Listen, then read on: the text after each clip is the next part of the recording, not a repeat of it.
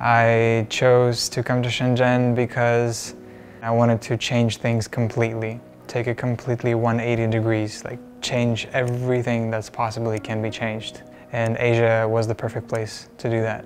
And I started looking into China, and I saw a small promising city in the south of China called Shenzhen. So that's how I got here.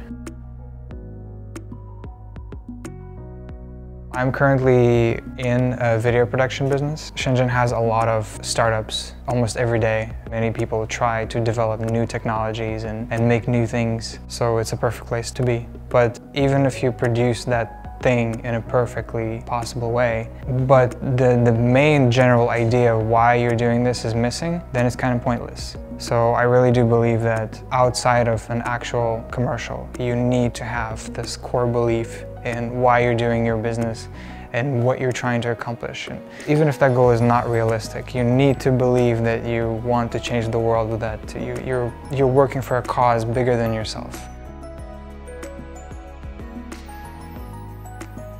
Sometimes we organize events, and it's really fascinating because maybe some people think that only the special, talented people can write really good stories. But to be honest, there is a structure to it. So you can turn any story into an interesting story if you give it a structure. If you use all of these elements that you can use. I enjoy sharing. I enjoy sharing knowledge. I like to see people learn new things. It's exciting when you meet somebody who is eager and happy to learn. It's like they're not asking you to tell them, but with their attitude of happy to learn, you just feel like sharing and the knowledge is flowing out of you. Because China is such a different place from the rest of the world. I guess my favorite thing about living in Shenzhen is that you always meet somebody really super talented or super creative, super crazy in something. Like you never meet just simple people. So this international community is it's really great. The special thing about the Shenzhen Special Economic Zone is that it's really green.